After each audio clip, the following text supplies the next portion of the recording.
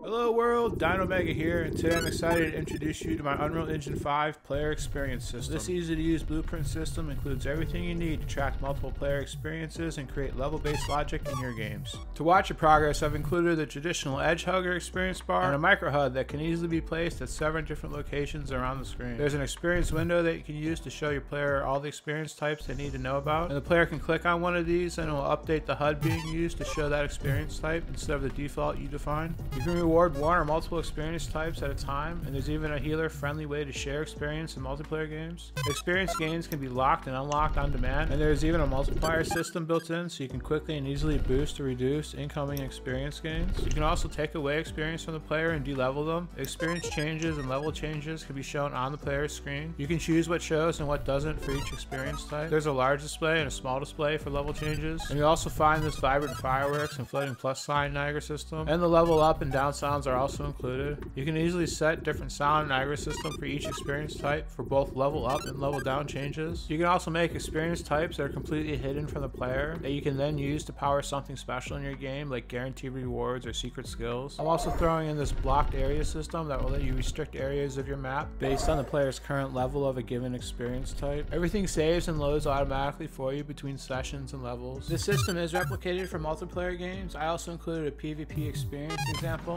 and it even works in Lyra.